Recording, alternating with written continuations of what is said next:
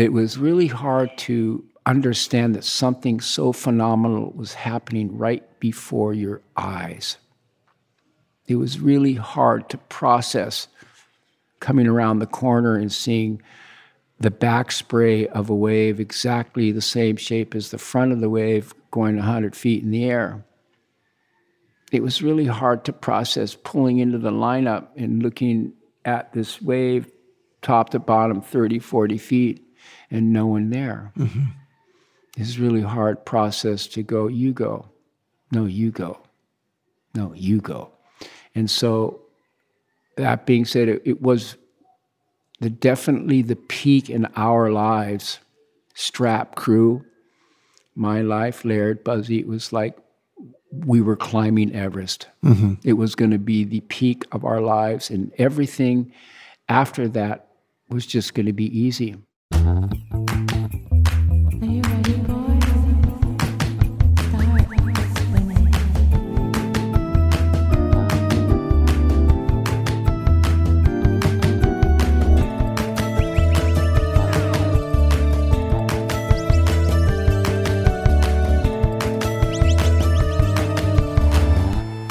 That's Darrick Doerner. I'm Jamie Brisick.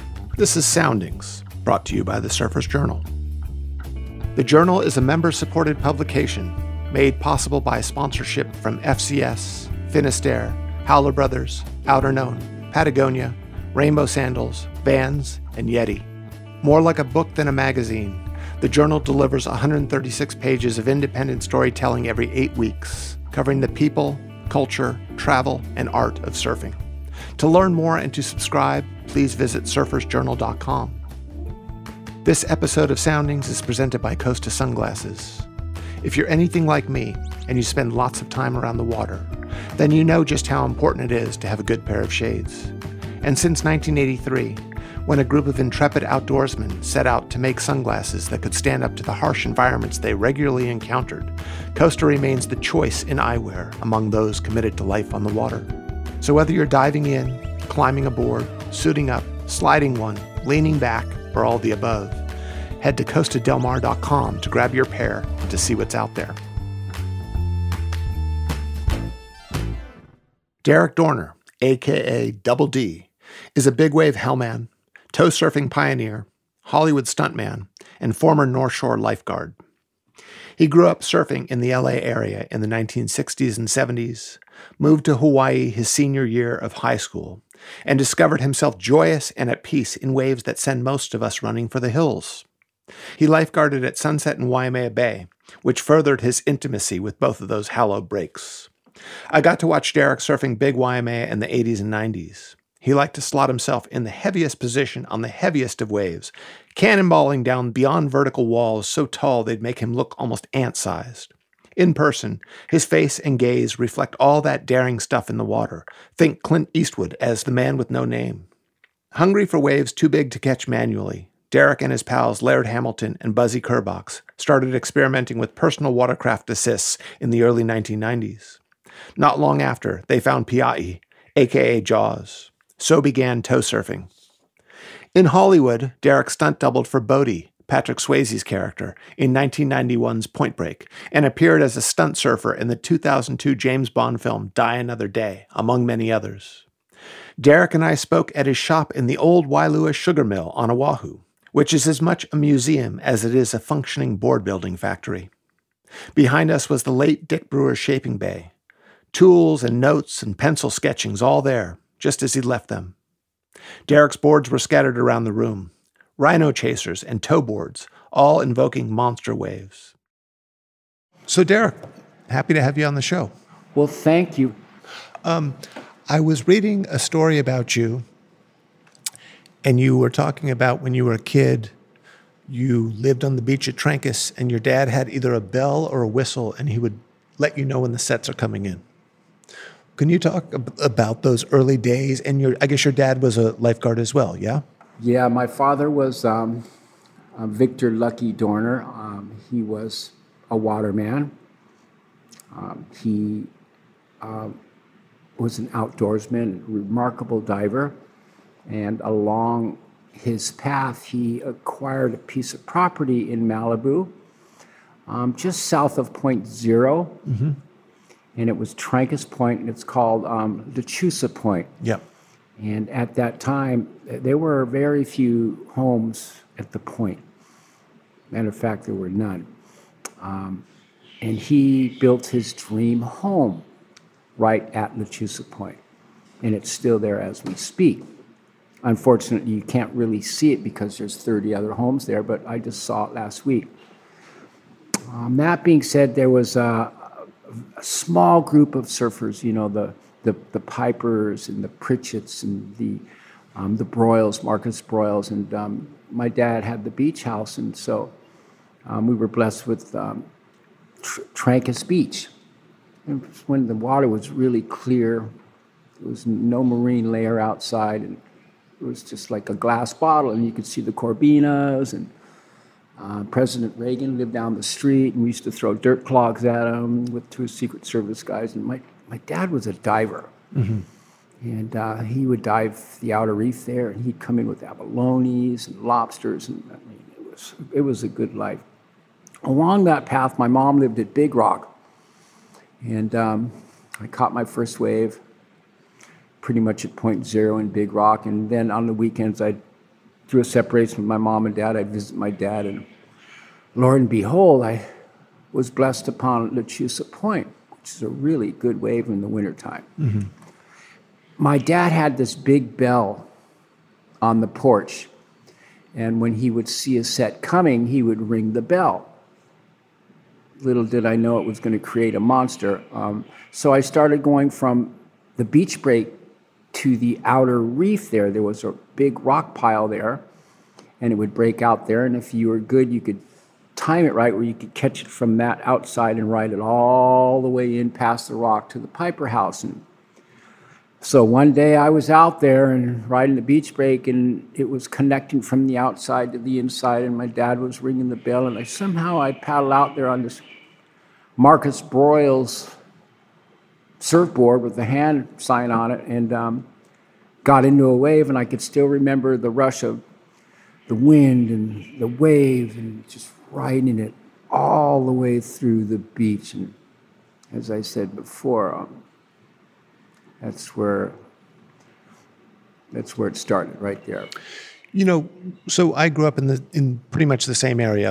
I lived in the valley, but I surfed those same breaks. And when I first came to the North Shore to ride big waves, it was a big slap upside the head in terms of the difference between the soft waves of LA County and the real waves over here.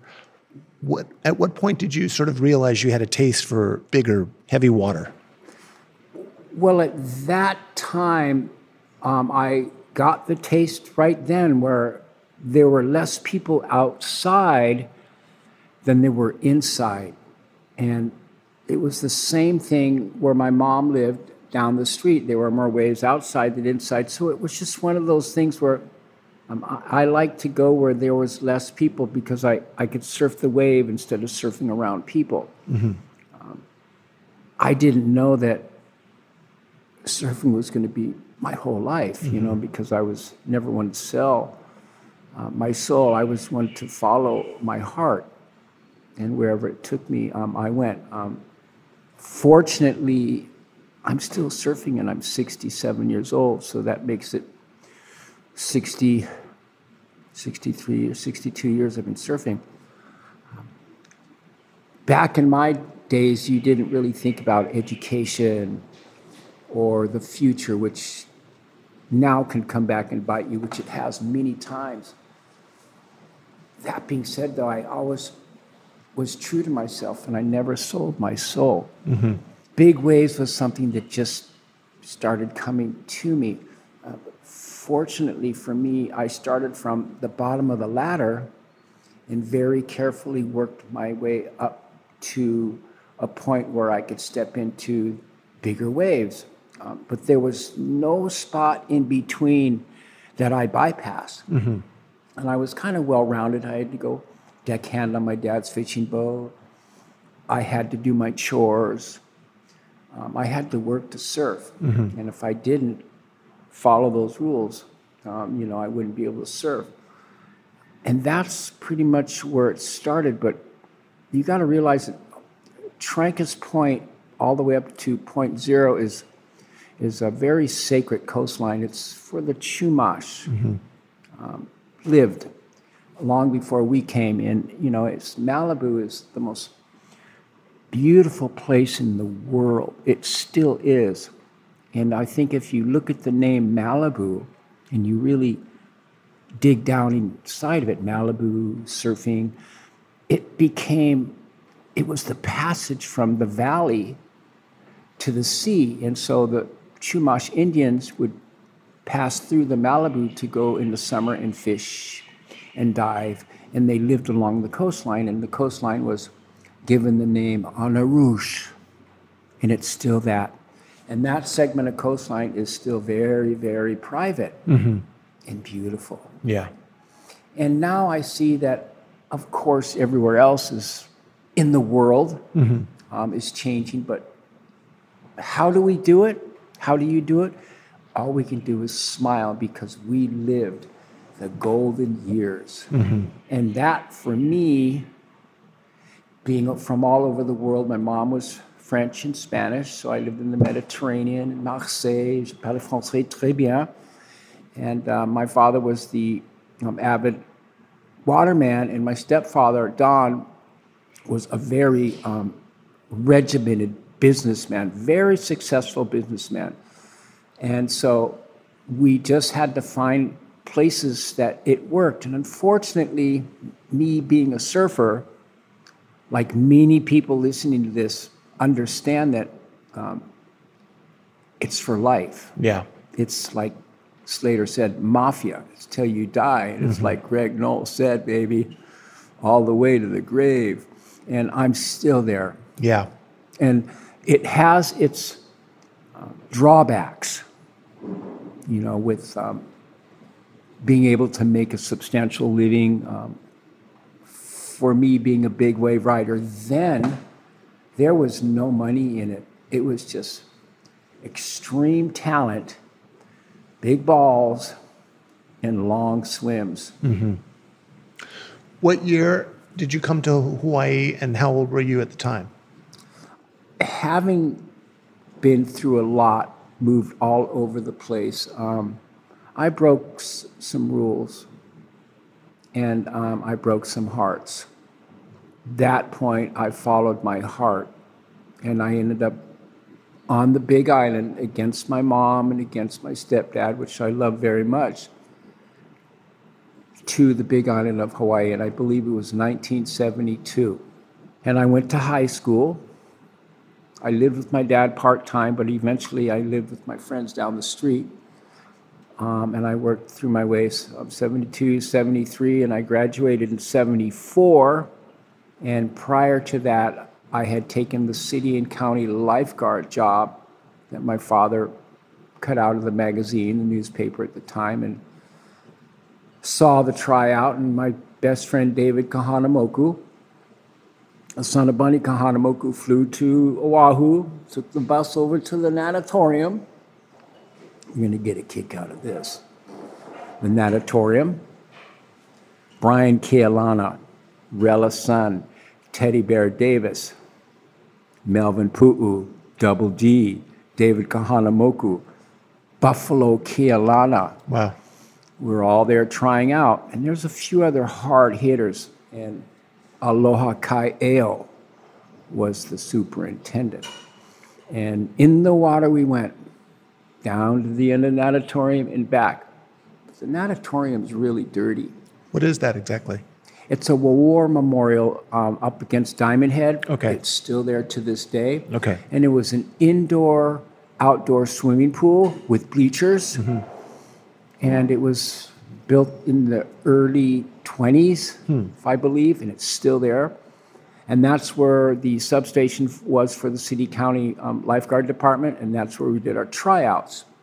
And that particular day, I jumped in, but the water was so dirty, I swam with my head out of the water, down and back, and when I got back, Aloha Kaeo pointed at me to get out of the pool. Just me. Meanwhile, everybody else had to do down and back, down and back. At the end of the swim, they kind of looked at me, and Aloha Kaeo said, When you go for a rescue, you never put your head down. You swim with your head up out of the water so you can see where your guy is and you don't lose him. We became lifeguards. David and I flew back to the Big Island, graduated high school, threw everything in my VW van, put it on Young Brothers, and we were here in the early summer of 1975. I got stationed at Waimea Bay. David was at Rock Piles, and the journey began. Wow. So you're a lifeguard at Waimea Bay, and you're also surfing Waimea Bay when it's big, obviously. Then, no, I was just a greenie. I was an FNG. Okay. And, but I worked with Eddie. Eddie Aikau. Yeah, and I was exposed to the North Shore. And, you know, we only had one board back then, so one board fits all. And then as time evolved, we got 3 or 4 boards, but we shared them. I still have some of those boards that I shared with Kahanamoku. And you just seem like you work way to the top. For me, I did work Waimea Bay, but it wasn't my spot. As I traveled up the coast to Rock Piles, to the Pipeline, to Sunset Beach, I found my spot, which was Sunset, because there was a lot more room to move, a lot more area, not so limited like the Pipe or Kewana or Waimea Bay was only when it got big. So that being said, I was at Sunset, and fortunately, there was a surfboard shaper across the street whose name was Dick Brewer. And everything just fell together from there on out because Brewer would come to the tower and want to shape me boards. And so we had the best surfboards in the world working at Sunset Beach. And, you know, Sunset Beach was my place, and that was where I created inventory, water patrol. Yeah. What your connection with Sunset, what was it? What was it about the wave that drew you and sort of spoke to you and connected with you? I liked juice. And I was surfing with the best surfers in the world. And I could go into those names, but I'm sure you know the names. And they were highly qualified watermen. And just to sit and watch them taught me vicariously so much. So I adapted to their teachings, their bottom turns, and their boards, and it was just like encyclopedia of knowledge. And it just was something that, you know, Paumalu. It's secretly written, and you have to have a connection to it. Yeah. And she likes you, or she doesn't like you. You got to remember. Sometimes when you go surfing, it's the best day in your life and nothing goes wrong. And other days you go surfing and everything goes wrong. Well, Sunset Beach, she's a very jealous bitch. And she will give you all the love in the world. And then she'll turn around and bite you so hard that you'll run from her for years. Yeah. And surfers all around the world, you know, who've been coming here since the 60s and 70s, can understand the same thing that I'm saying. Watch out for her. She bites. And I mean, Waimea Bay bites. Peahi bites, but there's nothing like Paumalu. So the Paumalu being Sunset. So those Sunset days, can you remember one of the worst sort of hold downs, wipeouts, swims? Yeah, there's 3 or 4 lineups at Waimea Bay or Sunset Beach. And mine was, I loved a spot called Behind the Hammer, behind the West Peak, 40 or 50 feet. That way you could catch it behind the slingshot, do your upper turn, throw it through the peak, halfway down, do a mid-face bottom turn, run across the flat spot, set up for the inside bowl, and get barreled, spit out, and paddle back out. But you have to be committed. And if you sit at 10 o'clock, you can get away from it. And if you sit at 11 o'clock, you're kind of on the shoulder. You sit at 12 o'clock, you're committed. But if you sit at 1 or 2 o'clock, you are very, very in the danger zone. And when sunset gets big, you get stuck behind the hammer. You have to run towards backyards. And when backyards connects and the West Peak connects at 10 to 12 to 15 feet, and you're in that area of terror, you find out how big of a man you are. And for us that play over in that area, you have to be ready to pay some serious, serious dues. And that could be punching through the lip on the first one and getting sucked over and getting the next 5 or 6 on your head before you even start to swim in. Fortunately, running with the A team and seeing Peter Cole outswim everyone, I learned that the quicker you start swimming to the beach, the farther away from the danger zone you become. But you got to understand that all around the world, surfers know that area, and they've been humbled there, as I have. And they're all smiling right now because they could relate. And it's still there. Yeah. And as we get older, we don't go to the danger zone very much anymore. We kind of stay over at noon, 11, and 10 o'clock. Now I stay in a place that's, I'm going to say, I call it the Sakuma Bowl. It's named kind of after Momo Sakuma. She's a very precise surfer from Japan. She's one of the best big wave riders that followed her heart. And she's extremely good. And she sits in a very safe spot for a reason.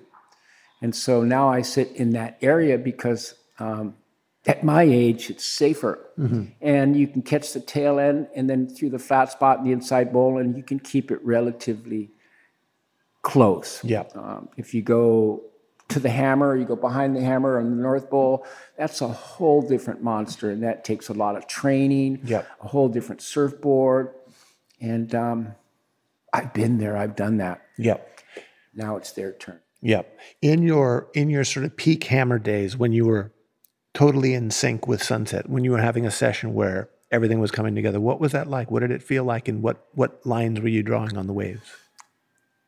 At that particular time, I used to love from 1 o'clock till dark. Those were the golden moments. And having watched surfers like Barry Kanayapuni and Reno Abalera and Hackman and Peter and Bradshaw, James Jones was just through the roof, and many, many more. Al Chapman's, and I could go on. Watching their lines created my lines. So my favorite thing was to catch it right behind the hammer, steep as it gets, and mid-face it, mid-face turn, hand on the water, BK all the way. And of course, I'm on a board that can get you in serious trouble, Brewers. And so my mid-face turn became something like James's or something like BK's, where just low is pro. And then it would just slingshot you through the next spot, which on those days you couldn't make a mistake. And so we were on top of the moon. We were like God. Wow. At the time I was working at Sunset Beach, I found this beautiful cabin at Backyards, which no one went to Backyards. That's why we named it Backyards. And God bless his soul, Flippy Hoffman. Yay, Flippy. He was a charger, that guy. I mean, he built a 60-foot board just for awee. And while I lived there, we paid a lot of attention to scene assessments, which look, listen, and feel. We didn't have Surfline. We didn't have internet buoy readings, but we knew from Jimmy Blears to count the intervals between the waves hitting the beach, listening to the rumble, listening to the trade winds through the trees, so we could combine what was going to happen when the sun came up. My relationship with Waimea Bay was when there was a solid rumble, there were no intervals from Backyards, rumble, all the way down. There was no sunset. There was no pipeline.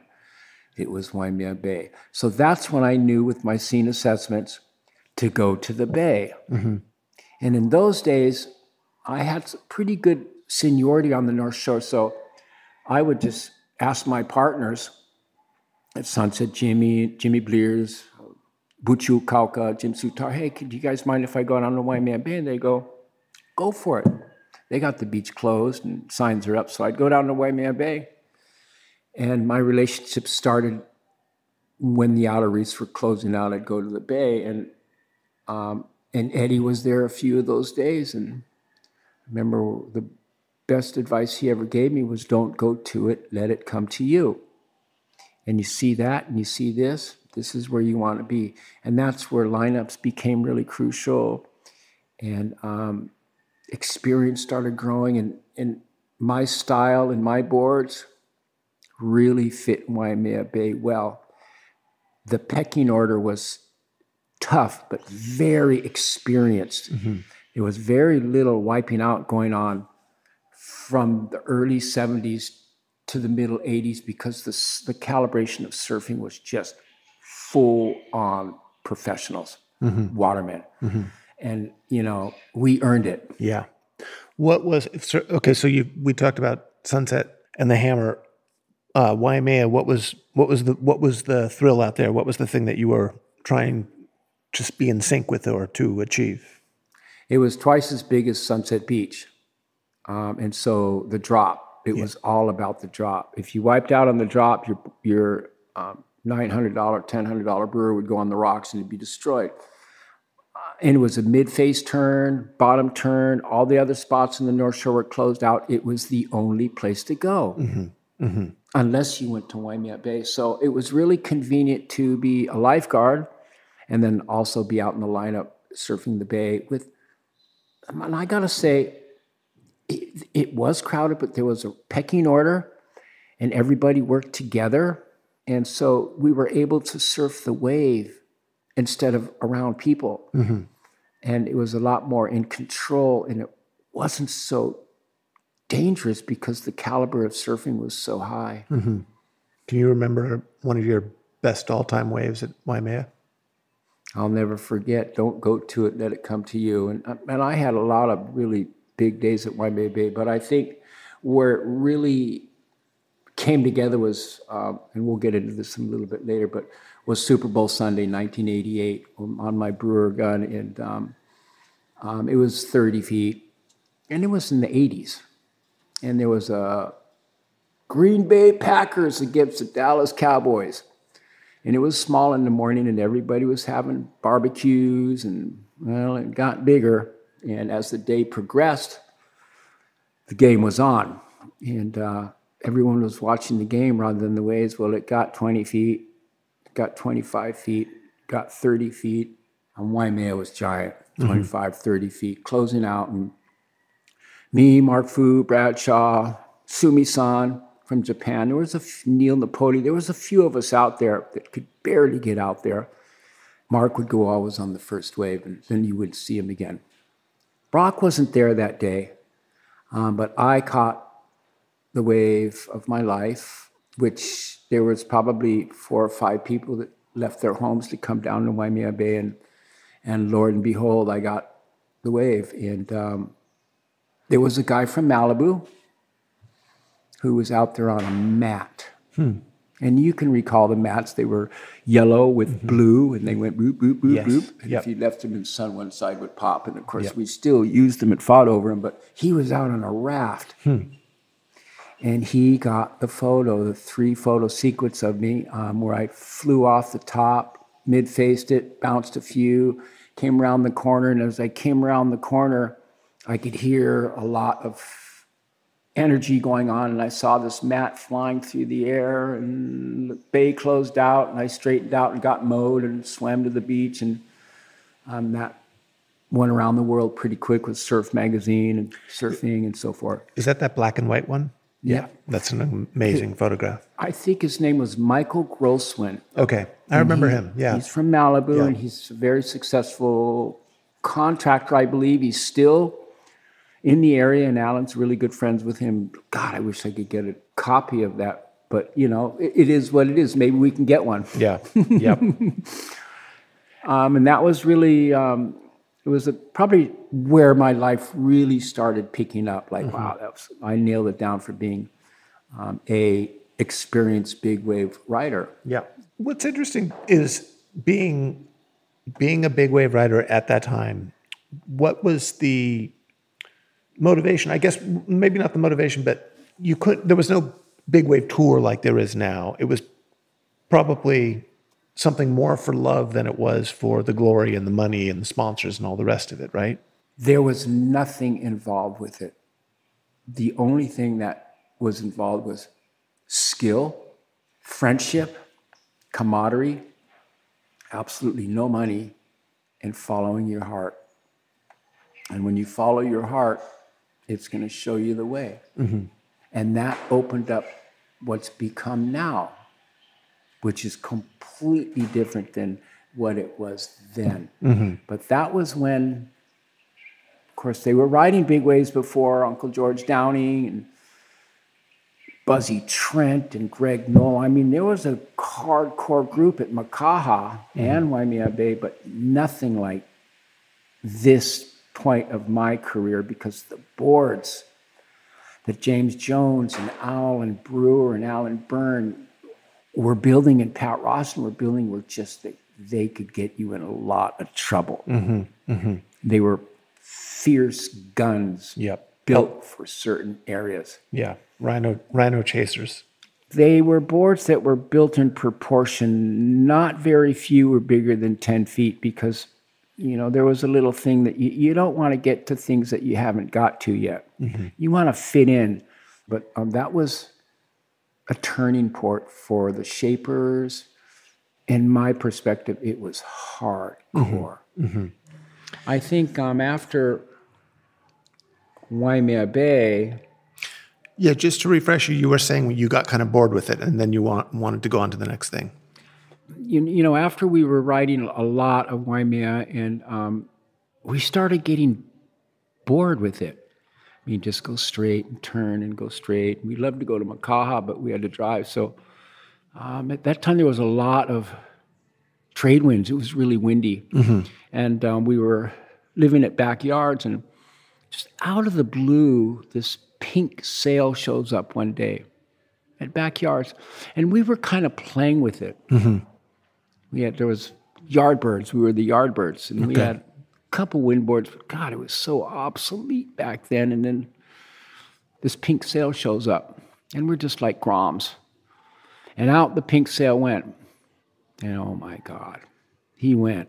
And he just turned on the first reef. And it was big. It was 10, 12 feet, 15 feet. And he just, all by himself, just annihilated these waves. And he was doing these loops and air off the tops, and we're like, oh my God. And that was it. Mm-hmm. It became known as backyards, and the sailor with the pink sail was Robbie Nash. Okay. And there was something about Robbie. When Robbie showed up with the pink sail, you didn't sail with him. You went straight to the beach and watched. Mm-hmm. Mm-hmm. And you watched. Yardbirds were born. And so did the windsurfing kind of just expand your imagination into another way of approaching the waves and another way of moving through the water? I say it sure did. You know, why paddle when you could fly? Yeah. It was like a motorcycle on water, which led to so many other things. But it was just the most educational time in our life because we had so much room. And the consequences were very expensive and heavy, mm-hmm. with extremely long swims. Mm-hmm. And so we all, a group of 20 of us for 15 years, we just, every day we'd go to work early, but couldn't think about windsurfing is you'd get off early to catch the winds. And so we were very adamant at the first reef, second reef, and then the third reef would take us from outside backyards all the way through the inside bowl at sunset. Wow. And then with all the power in the world, you just shoot it straight back out to backyards. And when you throw a jibe, you look back to the land and you find a perfect pinpoint lineup, which surfing never allowed you to do. Mm-hmm. It'd take you years to get to find that spot. Mm-hmm. And so windsurfing allowed us, not only at backyards, but at Ho'okipa and Peahi, to find that lineup on your windboard like a motorcycle. Yeah. And once that happened, you could go right to the same spot and somewhat be safe and ride waves, jump waves, swim in, destroy your equipment. We were creators. Mm-hmm. We were thinking of other ways to take sports to levels of Evel Knievel, you know, just like, oh, we've got this. We have our big wave experience. Now we're riding these giant waves on windsurfers with foot straps and learning the outer reefs. What's next? As time progressed, it was just Neil Pride approached us. They gave us every single toy we could ever have. We had the best boards from Jimmy Lewis. We had the best masts, booms, sails. Bring it on. And for years and years, we just had a lot of fun, the Yardbirds. And Robbie, the pink sail, would come out, and we'd call sailors from Maui, because backyards was like kapu. If you made a mistake, everything was broken. And you swam in and you went back to Maui real quick, because it was way different than Ho'okipa. Yeah. Ho'okipa had the wind every day, where backyards only woke up and went to sleep and woke up. As time evolved, Kurt Carlsmith bought the lot at Backyards, which he was an avid windsurfer with Harold Iggy and Tom Peach, who lost his life windsurfing at Backyards. And of course, I was working the day where I went and rescued him, and he died in my arms. And that was a turning point for me too, having been through so much lifeguarding on the North Shore. And you come to a point where you've been there, you've done that, and the PTSD was really hitting me hard, and I wanted to move on. And God works in mysterious ways. The wind stopped. It virtually stopped. I mean, within a year, the trade winds changed at an angle, went more offshore, so you couldn't get to the beach, very inconsistent. And as time evolved, the Yardbirds moved on. Oh, that's so interesting. I always thought the Yardbirds might have moved into kite surfing or something else. I didn't realize it was sort of a weather pattern thing. Well, windsurfing was all about riding the waves and riding big waves, the biggest waves. I mean, I rode 25, 30-foot waves on my windboard, and man, oh man, you didn't, to the tip of the fin, only in the water, out of the harness, just trying to get to the beach alive. And of course, our asymmetrical boards were just like the Ferraris, the Mercedes-Benz of all time. But when it stopped, we kind of got to a point where everyone kind of went on their way, whether it was a career or marriage or children, or, you know, other priorities. Yeah. At that point in the late 80s, I think I was with Jerry Lopez and Tony, his wife, and we were up in Redding, I believe, and it was Mount Shasta. And Tony was going on and on about, well, you guys should try snowboarding. I mean, it's really cool, you know, and you know, that attitude. Well, one day we decided to go to Shasta. That afternoon, we came back and we bought every VCR tape we could buy and every snowboard tape we could rent or buy, and we went home, and snowboarding became a huge focal point in our life. That being said, we had a really, really fantastic man. His name was Tom Flager. And Tom Flager owned a nonprofit called Flager Institute of Environmental Research. And we were doing these programs all over the world at the time about fossil fuels and global warming. And if you do this to that, it affects this. And it was called Cry Help.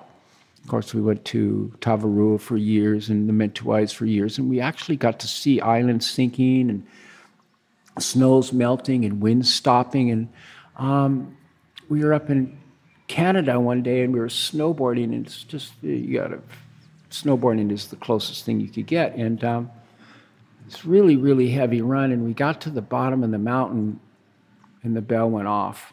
Wow. And so that being said, we kept it pretty quiet, and we ended up back on Oahu, and we called up Dick Brewer by landline and said, hey, we want to talk to you about possibly doing a project with us. And so he said, sure, come over.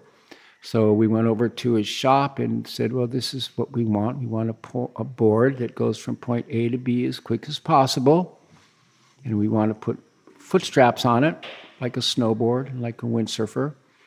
And we wanted to go real fast. And so we split and came back a while back later, and there it was, Betsy.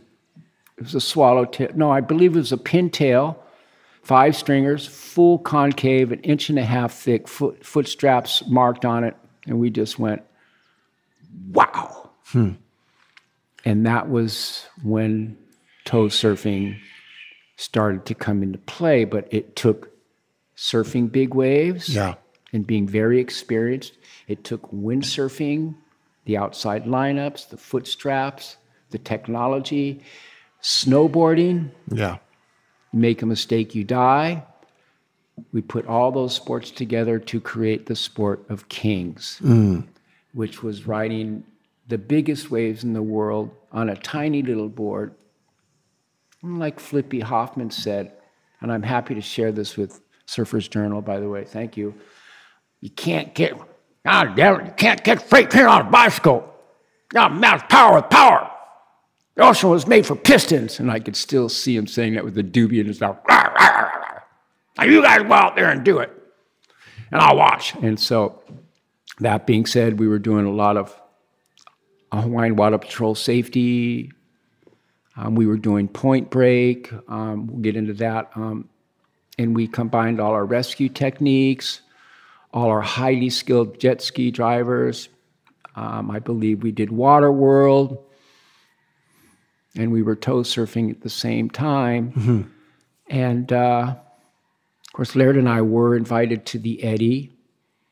And at one point in our life that changed a lot of things was when Melvin Pu'u and Brian Kealana and Terry Ohui came to the Outer Reefs because George Downing said, go get Darrick and Laird. They found us, but we didn't go. And they understood because it was 30 feet, southeasterly winds, peeling from outside backyards all the way through Sunset Beach, no one near us. And we were riding waves for 1.5 miles, 2 miles. And this was towing in. We were towing. So you chose to tow in the Outer Reefs versus surfing in the Eddie at Waimea. And it was a really tough decision because when Brian, me, and Terry, we all looked at each other and said, can you please replace us with Hawaiians? That was it. They left. That point, and of course, before when people started seeing us tow surfing, it went around the world instantaneously. And this is way before, oh my God, in Tahiti. That being said, there was a hardcore group. Me and Laird and Buzzy were hardcore. We went from the Zodiac to the jet ski, and then we were really getting it on Oahu, and people were like, this is really cool. Wow.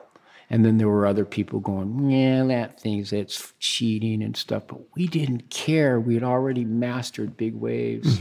We'd already mastered windsurfing, snowboarding. Let's keep it going. Yeah. And then the phone rang, and it's a good friend of all of ours, Gary Lopez. And I've told this before, but he said, you guys got to come over here. Maui, you got to check this place out over here. The Atom Blaster. Domes. So off we went to Maui. It took us a while to get to the cliff because it was all cane roads and muddy. And, well, okay, let's go over that wrong road. Let's go over here. And then, boom, there we were and parked the car. I think the car got stuck and slid somewhere, but we pushed our way through the bushes down on the cliff, and there it was. Top to bottom, 30 feet, spitting both ways. No one near it. This is Peahi, Jaws. This is Peahi. Then it was Peahi. It still is Peahi. We named it Jaws, but it's Peahi out of respect of the culture and the Hawaiian culture, which is basically where everything gets drawn to. It's a beacon.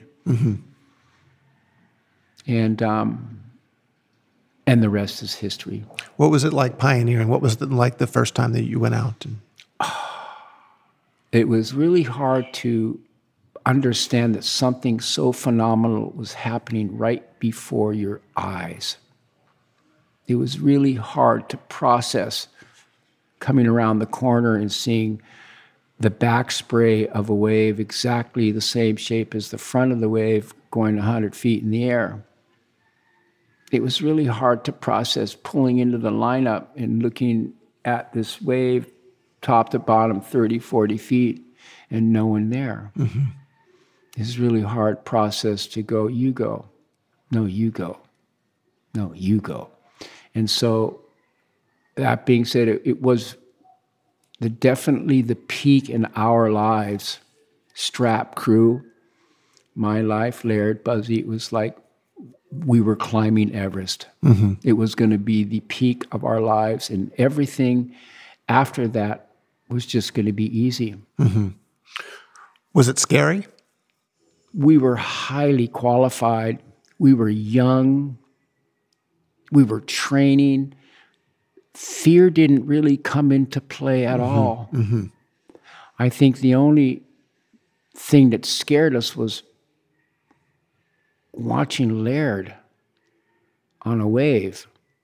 To witness a 30, 40-foot wave, top to bottom, and to see a guy that's 220 pounds of steel cables attacking it like no other human being could attack it, in full control and going so fast. To this day, it will never be the same. And that was what scared us. Matter of fact, that being said, I think one of the ways that I towed him onto, I was really scared, as you just mentioned, and that was when I said, came in one of our videos, that was Jaws. That was Jaws, the meanest top to bottom barrel in the world, right behind you, and if you made a mistake, you were going to get eaten alive and die. And that Jaws thing came out. The crowds came from all around the world with no skill level whatsoever. Yeah. And we had to witness that. That must have been tough. And it was really tough for all of us to swallow, because we were so qualified and so connected, and we were cleaning the shoreline, and we were so in love with the whole concept, to all of a sudden turn into the sport of fools. And after that, the carnage, the crashes, the wipeouts, the equipment problems, all aboard the crazy train. And we just gave up. What was the craziest thing you ever saw at Peahi? Someone coming in from way behind, and 3 jet skis coming in front of him without even knowing he's coming in, and 3 jet skis behind him. So there was probably equivalent of 6 or 7 skis going on one wave that's 50 feet. And there's no room for mistakes. And there was very little communicating going on after certain people came to Peahi and brought their waves with them, which outnumbered our waves. So that became the protocol. And that was why Peahi was so dangerous, because you had 50 more of them than 10 of us. Yeah. How long of a window did you get before it turned into the crazy train, as you described? 10 years. So you got a decade of great, incredible, massive. Incredible. And so what was your life like at that time? Incredible. I mean, I was fortunate to live here on Oahu, where most of my family and friends are, but I was spending a lot of time on Maui religiously, and the phone would ring. Matter of fact, that was funny. I was told to buy a man phone, like one of those clip open phones, just for that reason. Bring, okay, I'll be there. And, I won't get into management or anything, but I'm just going to say it was the best time of all of our lives, the strap crew and our lives. We were just peaking. Yeah. And what came with it, the food and the camaraderie.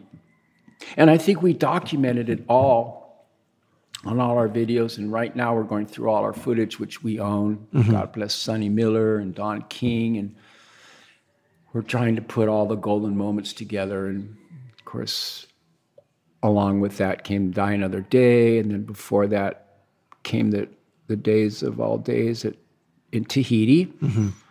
Were you there for that? I was there for that. The Millennium Wave. Oh My God Day, yeah. That was it was a very special time in our life. It was, I was down there with the Hui Ohe'enalu, the Hui team, which is Makua Rothman and Nainoa Thompson, or Nainoa Surratt, and all the little Groms, and we went over there to check out Tahiti and surf the beach breaks and stuff. And Laird happened to be over there with some photographers, and Raimana and so forth. And then all of a sudden this swell came up, and it really came up. And we happened to have a boat, and we went out to the spot. And Laird was out there with the Oxbow team, but he wasn't hooking up. And I was on the other boat. So I called the driver over to my boat and said, on the boat. And so when I got on the ski, it was like brothers. Mm-hmm. I didn't have to worry about what he wanted, or he didn't have to tell me what he wanted. We just worked in conjunction. And it took a while, but when finally that thing came and he caught it, if you really look at what happened, you'll never see my ski. You'll never see my trail, because we worked so hard at Peahi to keep our tracks off the face of the wave, right, so the photo could be just priceless. So you whipped Laird into the Millennium Wave. Yeah. Wow. And then after that, I came to pick him up, and he was going through a lot of things in his life, and that particular moment solved a lot of his problems in life, and that was when he decided to make a lot of correct changes in his life, and sobriety was one of them. Mm-hmm. And yeah, which was just the most unbelievable thing that anyone could do to their life, is to just go sober. Yeah. We've had Laird on the podcast, and he talked about that very thing. Have you had sort of big wave experiences that sort of shifted you, where you came in with a different viewpoint on your life? And I've had many, but I think, along our path, there was the day that there was a lot of people in the lineup, and there were some mixed emotions going on, and I showed up on a borrowed ski. I think I borrowed Jerry's ski, and I got into the lineup, and the guy that was driving me wasn't very good. I'm Billy Kahaliao Simpson, and I said, just go for the sun. So when the sun rises from the east, that's the direction you want to go. Well, he did, and he yanked me, and I let go of the rope, mid-faced it, and pulled into a really big barrel. And it just happened to be in front of a lot of people. And so the yellow ribbon was cut. And I went out and did it 2 more times in that one day. And then I left. That was a really peak experience for me, and humbled a lot of people. And we ponoed together after that. And then... What does pono mean? We all sat down in a group and ponoed up, meaning if you have a miscommunication, or if you have an argument. I see. Sort it all out. You pono up and get it on the table, And so that happened, and then about 2 or 3 months later, there was another couple little things going on with crowds, and I went to go for a right, and there were 2 skis in front of me, so I just kind of somehow went left, and nobody went left. And I stuck a really big, very dangerous, life on the line wave, and I made it. And that was the other yellow ribbon. So those are 2 peak experiences in my life where I really opened the gates for others to follow. Mm-hmm. Before we jump to the present day, tell me about Point Break. So Point Break came to town, and I was a lifeguard at Sunset Beach, and I didn't really know much about it, but they were doing a screening where all the people went to be actors or be extras or so forth like that. And I heard a lot of guys went, Mark Fu and Bradshaw and stuff like that. And there was a scene and an actor, Patrick Swayze, and of course, War Child, Vince Klein, and Keanu Reeves. And, there was a big movie. Wow, this is pretty big. Well, anyways, we heard that it was around, but we were lifeguards. And so one night I'm at home, and my phone rings, landline, and I go, hello, this is Darrick. And he goes, oh, is this Darrick Doerner? And I go, yeah, this is Darrick Doerner. And he goes, well, who's this? He goes, oh, I'm Patrick Swayze. And I'm thinking, okay. I didn't even flash to Dirty Dancing. I didn't flash to anything. We didn't have TV then, hardly, And so I go, yeah. And he goes, well, I want you to die for me. And I go, well, I don't die for anybody. What's this about? He goes, well, can we meet somewhere? And I went, okay. Why don't we meet at Chun's Reef tomorrow at noon, and I'll be in the lineup. So at noon, this guy paddles out. No one was with him, and he paddled out kind of sideways, and he got up next to me, and he's beautiful, blonde-haired, beautiful eyeballs, just sprinkling and looking right at me, and goes, "Hi, I'm Patrick Swayze. Maybe you know me from Dirty Dancing." And I go, "Yeah, that's really cool." He goes, "Well, I'm here to do a movie, and I want you to die for me." And I go, "I told you last night I don't die for anybody, but what does it entitle?" And he goes, "Well, I want you to do my death scene at the end of the movie." And I said, "Sure, I'm in." So I acquired the job. I should have hired a manager right off the bat. I should have hired SAG. I should have done a lot of things that I recommend people do immediately, because I kind of backdoored it.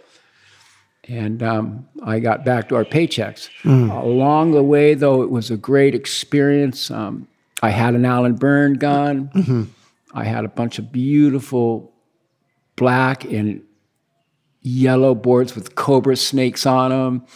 And I got to hang out with Patrick, and I got to do, when Waimea Bay came, I got to do some stunts out there.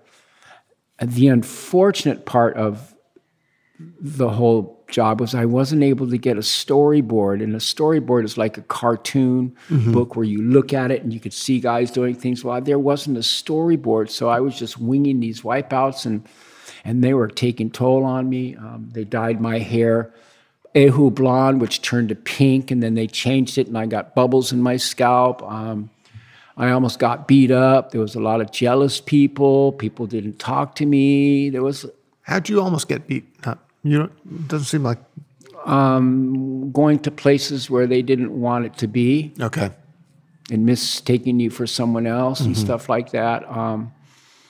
But that was okay. Once they got close to me, they realized what was going on. But that all went through. It was a big buzz. There was a lot of people working, you know, Archie, Mike Electronic. It was a really, really cool concept. Vince Klein was just badass. Then he was the war child. Yep. But they decided to go home after 8 months of working in a bunch of stunts and stuff like that. And nothing really happened at that point. And then one night I'm just thinking, and I thought, well, why don't we do the Iron Cross? So I called them up the next day and said, I got this idea, you know, and I think maybe if the swell comes up the next day, you guys can come over here and we'll do the Iron Cross right off my board. She loved it. Bigelow loved it. So what was the Iron Cross exactly? When you get on a diving board and you with your arms open. Okay. The Iron Cross. Kind of like Christ on the cross. Here you go. And so they loved the concept. They drew it up on a storyboard, and they came over, and we had the cameras in play, and we had everybody in play. But I was going to be a little smarter this time. And so I called up Laird, and I said, hey, you know, Laird, I need a favor, you know, because I'm going to be doing this stunt when the waves come up. And I need you to block for me. Okay, I need some help because I really need to focus on the wave at the time.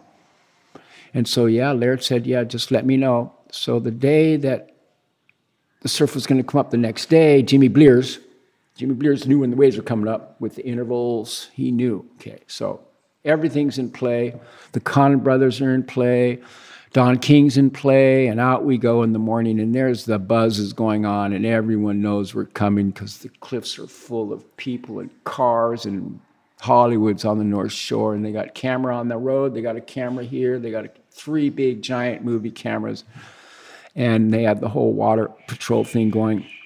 And that was when Brian Kealana and them hooked up one of the turtles and made it into a safety ski. So that was the very beginning of water patrol. That being said, I went out and caught 3 waves. The first one was kind of a misfire. But then I got to Laird and said, you know, I need more help because when you go into a stunt, you need to really be calm. And so guys are coming in on me on purpose. This is at Waimea. Yeah. They were blocking me. So I said, okay, I'm going to let them go on waves. But when I see my wave, I'm going to let you know. And then you're going to block them. So the next wave came, and it was a very good wave. And I did the perfect Iron Cross, which was great. And So you took off and sort of purposely threw yourself over the falls? Yeah, I walked up on the nose and just dove off the board with my arms straight, which came out really well. They loved it. It was kind of a tie-in.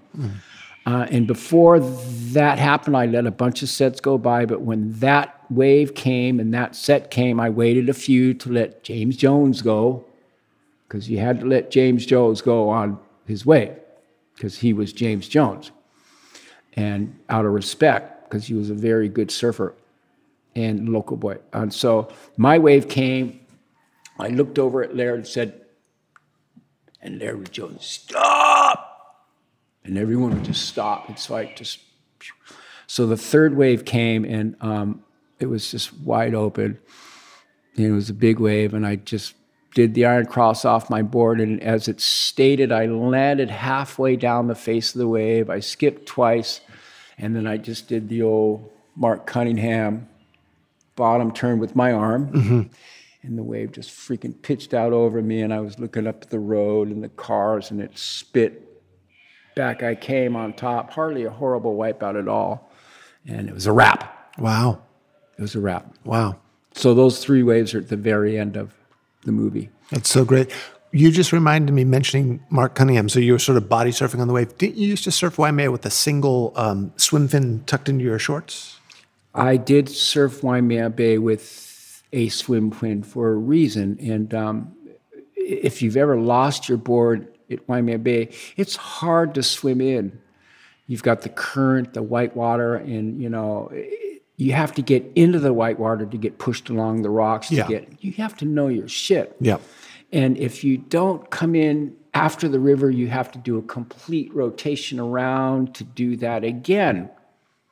Past the tower, you got to go out, over and around. And, after 3 rounds, you're freaking, you're beat. Yeah. And Brock Little, if he was alive, could write a book about that because he did it a lot.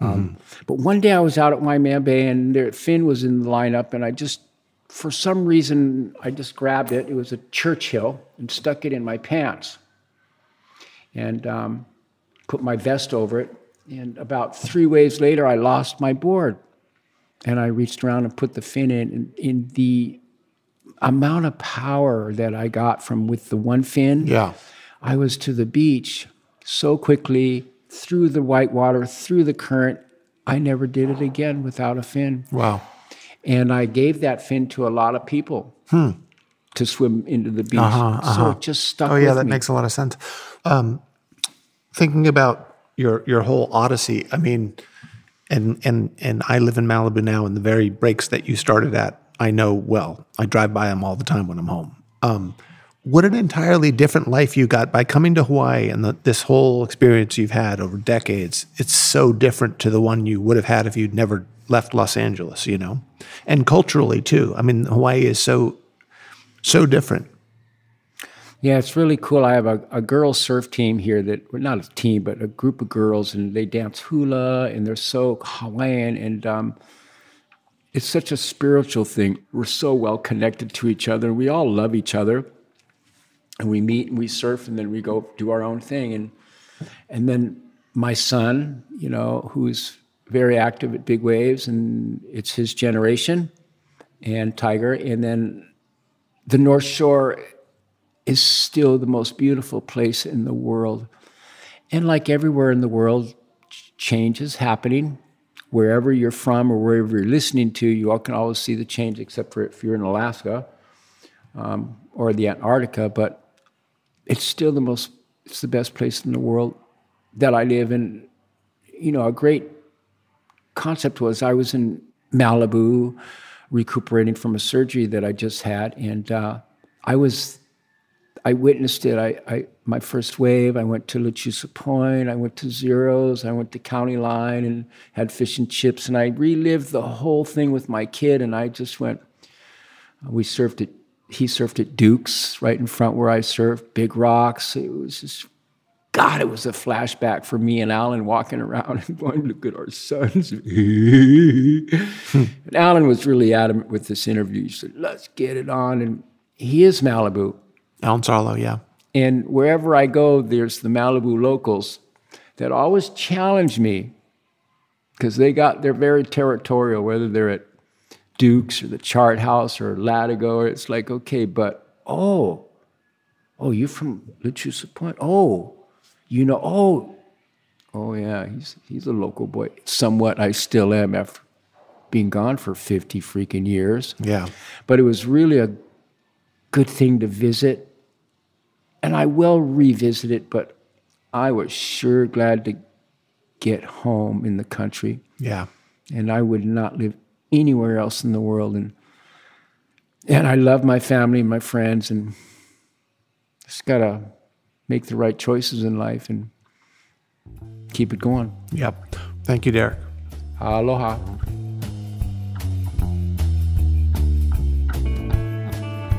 Soundings is brought to you by the Surfer's Journal and is produced by me, Jamie Brisick, and Jonathan Shiflett. You can find it on Apple Podcasts, Spotify, and YouTube. Our theme song is Give Me a Wave by Asuka Matsumiya and Paz Lenchantin.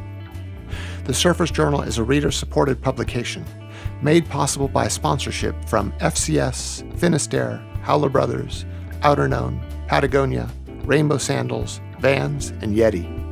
The journal is published bi-monthly.